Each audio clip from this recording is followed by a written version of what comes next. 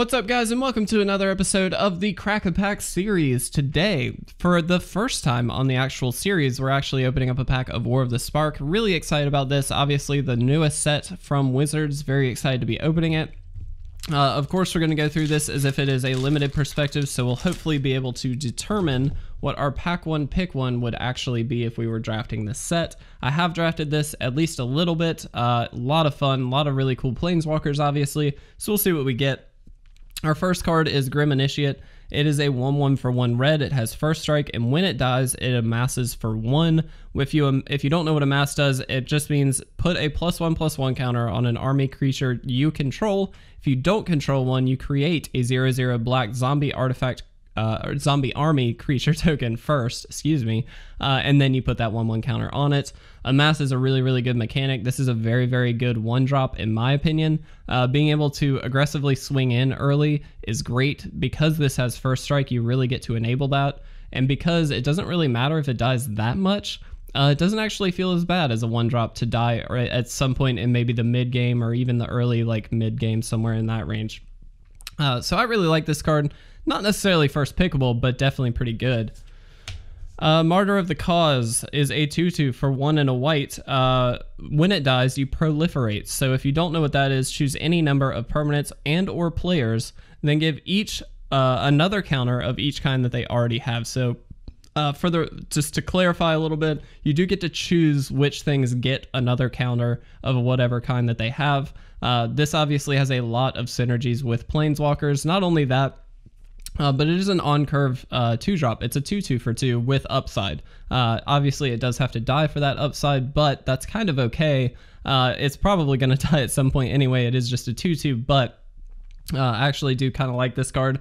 I like the Initiate over it, to be honest, but this is definitely a perfectly good card. Contentious Plan, I hope I'm saying that correctly, is a sorcery for 1 and a blue, proliferate, and then draw a card. So not only do you get to do the counter thing that we just talked about, but you've also draw a card. This is, again, pretty good for planeswalkers, but not really good by itself. You want to be in a deck that's going to make sure the counters actually matter. Luckily, that does work with planeswalkers and amass, so if you have a +1/+1 zombie army token out, you get to buff it a little bit, or if you have a planeswalker out, you put another loyalty counter on it. So lots of potential for bonuses there, but I'd rather have those cards out first. Blind Blast is an instant for 2 and a red. It deals 1 damage to target creature. That creature can't block this turn, and then you draw a card. I found that this is very much at its best in the aggressive decks because the creature cannot block after it's dealt 1 damage. What I don't like about this is it's usually pretty difficult to kill a creature. Granted, with things like amass running around, if they've only amassed for 1, it's pretty easy to just pick off a token, which is nice. There's generally some targets there.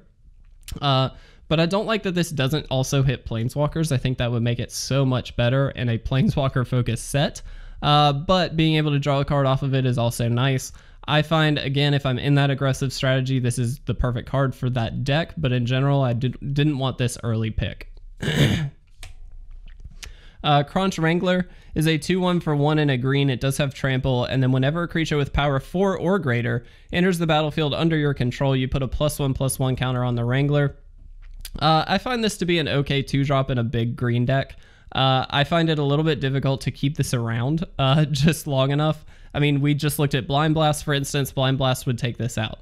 But if you can keep it around, or if you have this and then the follow-up play of something maybe in the late game, then it's pretty good. It's going to serve its purpose pretty well. But in general, I don't really like this card that much. I think it's just okay.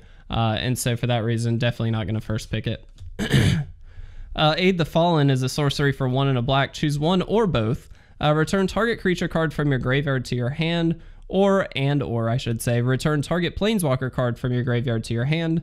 Recursion like this is always more than welcome in a deck that has a lot of creatures and or planeswalkers especially. For 2 mana, it's fine if you can only pick one of these. If it only applies to one, it's perfectly reasonable in my opinion. Obviously, if you can get the double value, it's great. For 2 mana, being able to pull back 2 cards from your graveyard, that's fantastic. A lot of times you'll be able to, if it's at the point where there's stuff in your graveyard, A lot of times you'll be able to play this and then maybe play at least one of the threats that you pulled back. And so for that reason, it's very, very good. I'd rather have the threats and be in black first, of course. But honestly, this is a great card. It's perfectly reasonable to have one, maybe even two of these, depending on your deck, in a limited strategy for sure. Giant Growth is an instant for 1 green. Target creature gets +3/+3 until the end of the turn. This is just a very, very, very efficient combat trick. Excuse me, almost lost the statement there. Being able to just pump something up for only 1 mana is great. Pumping it by 3 on both power and toughness for 1 mana is insane. That is a lot of value off of 1 card. If you're in green, this is exactly the kind of thing you want. Not a reason to be in green. Combat tricks are rarely a reason to be in any color, but if you're in them, this is the kind of card that you want to pick up for sure. Topple the Statue is an instant for 2 and a white, tap target permanent. If it's an artifact, you destroy it, and then you draw a card. This is okay in like a blue-white, maybe tempo flyers style deck. Being able to tap a permanent is going to be good. Maybe tap down a blocker. If you hit an artifact with it, obviously it's destroyed. That's great. And then you also draw a card. So what I like about this is it's artifact hate built into a tempo card. And so because of that, it's actually main deckable sometimes. It's obviously not amazing.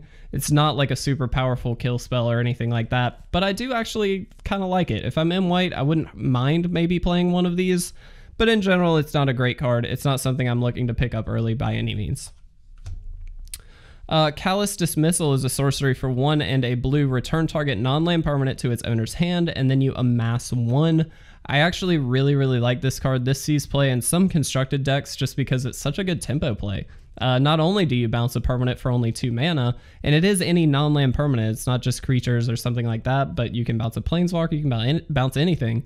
But you also amass 1, which means you stick a threat right afterwards. And so, yeah, it's only a 1/1, but if you've already got like an army token out, it pumps that army token up a little bit, or it just gives you a new creature all for 2 mana. That's pretty good. I actually really like this. I think I like it more than the Initiate, honestly.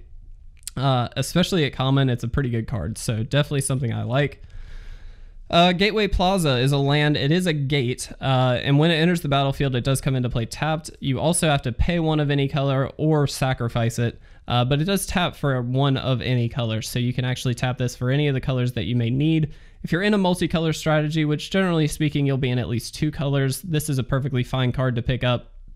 I would say if you're not in 3 colors or more, it's probably not worth it. It's fine because you can fix your mana, but you do kind of take a turn off if you're playing it early, especially to actually just play this card. And so I don't like it for that reason. It's slow. It slows you down. It comes into play tapped. You have to tap a land in addition to it coming into play tapped. And so there's a lot of downside to playing it in a deck that's trying to move very, very quickly. And so it's fine in multicolor strategies, not generally speaking in just your everyday deck. Tibalt's Rager is a 1/2 for 1 and a red. When it dies, it deals 1 damage to any target. And then for 1 and a red, you can give it +2/+0 until the end of the turn. Worth noting, you can do that as many times as you'd like. I've been very, very impressed with this card. It's very, very good to be able to play this on turn 2. Excuse me. Swing in with it, leaving up the mana to pump it up just in case. And then if you don't need it, you have the opportunity to stick a second threat on your main phase 2 of your turn 3. So I really like this. Also, the 1 damage to any target is really good because that can not only be a planeswalker or the player, but maybe an amassed creature token or something along those lines. You can pick some early game stuff off with this. Just a great aggressive card by all mounts. Definitely the card so far that I would be picking. Flex Channeler is a 2/2 for 2 and a blue. Whenever you cast a non-creature spell, you proliferate. This is obviously a very powerful card. Being able to proliferate on command is pretty great, especially if you've got a lot of instants or something along those lines. Just think if you had this out and then you were Callous Dismissaling, you get to do the Callous Dismissal and proliferate. Like, that's very good value for sure. The problem with it is that, generally speaking, limited decks are focused a lot more on the creature side of things. So you're not necessarily going to be building a lot of cards in that are just spells, like instants and sorceries and stuff. You do obviously get to, this works with planeswalkers, things like that. So there's a little bit more lucrative aspect to this than a normal kind of proliferate engine or something along those lines. But I would rather be in a deck where I've got a lot of things to proliferate before wanting this. This is a very good card. It's a very good enabler for those decks, but generally speaking, the Tibalt's Rager is going to be good just on its own, and so I'd pick that over this. Our Planeswalker is Narset, Parter of Veils. It is a 5 loyalty Planeswalker for 1 and 2 blue. Each opponent can't draw more than 1 card each turn, and then you can -2 and look at the top 4 cards of your library. You can reveal a non-creature, non-land card from among them and put that into your hand. Put the rest on the bottom of your library in a random order. I found that this card is very, very good in constructed, but not quite as good in limited. A lot of times the draw stuff isn't as impactful because a lot of people don't even necessarily have card draw in their deck, let alone even if they do, it's probably only 1 or 2 pieces of draw spell, and so it's really not going to be the focus of the deck. It does not neuter decks like we see in constructed, where if you're against like a blue-red, is it Drake's deck or Phoenix deck or something like that, this just like shuts that deck down pretty hardcore because they can't draw cards anymore. But this also doesn't really have the synergies in limited because of its minus ability. While it is a very powerful one, being able to pull out a non-creature, non-land card is fine, but again, we're not really focused on non-creature, non-land cards as much. We're looking at a lot of creatures for limited because we win most often on board.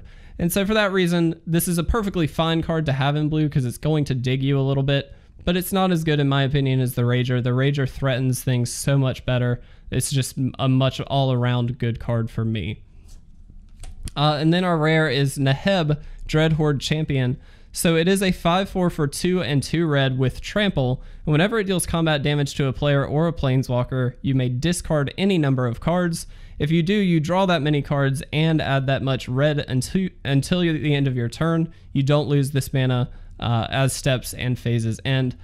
This is exactly the kind of red aggressive card that we would want. This is a perfect first pick for sure.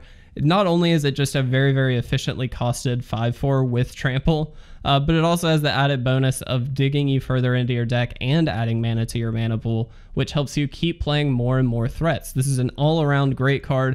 Perfect finisher for a red deck for sure. And in my opinion, absolutely the pick of this pack. If you disagree for some reason, feel free to let me know in the comment section below, but I think that one's a pretty clear one. If you enjoyed this episode, please make sure to leave a like or a comment down below. And as always, please make sure to subscribe to stay up to date on all of our awesome content. But with that, I'm going to get out of here. Thanks for watching, guys. I'll see you in the next Crack It Back episode.